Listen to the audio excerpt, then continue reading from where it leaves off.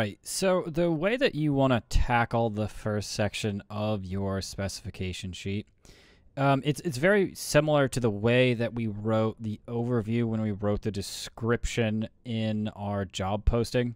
The only difference in a spec sheet is that your overview is going to be a little bit more comprehensive.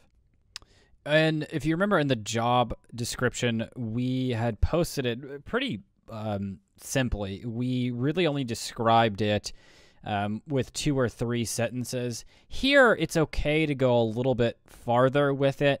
But for the most part, you really just want to say the same thing and expand on it a little bit. Now, you can actually go back to your job posting and copy it in.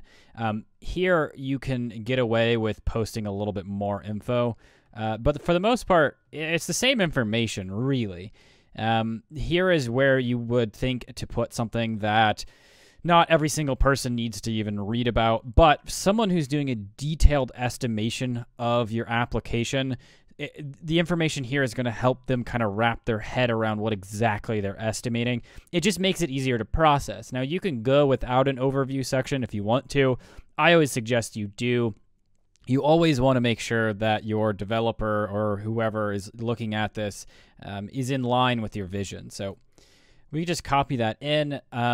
For this example, we're going to be using that dating app that I just kind of made up. If you guys want me to do other examples of creating specification sheets, I definitely can.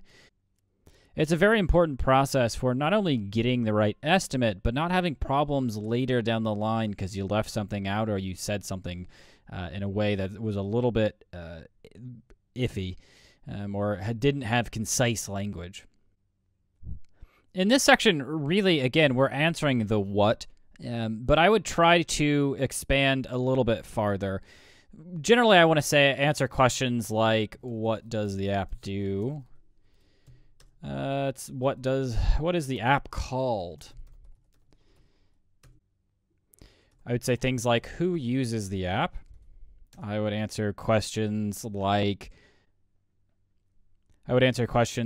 what geographical area is going to use the app? What is the key differentiator? And then even things like, what are the most important features?